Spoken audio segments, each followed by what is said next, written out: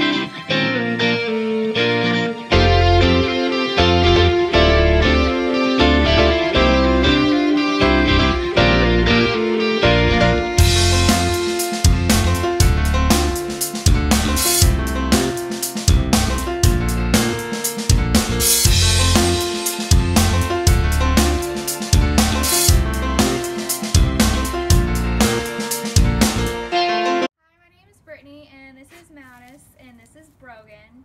I chose to do off-leash because my dogs were running crazy and just running me over, and I had no control over them, and I got to my last straw with them. Kelly was amazing, and she trained my crazy dogs to, they would have never ever been able to do this before, without a doubt. So she always answered my questions, and the report cards were literally my favorite part of the day. I would stop working just to look at the report cards and watch the videos and all this kind of stuff. So I'm super amazed and super excited to be able to take control and take my dogs places without them dragging me and stuff like that. So I cannot thank Off-Leash enough and Kelly enough for what they've done for me and my boys.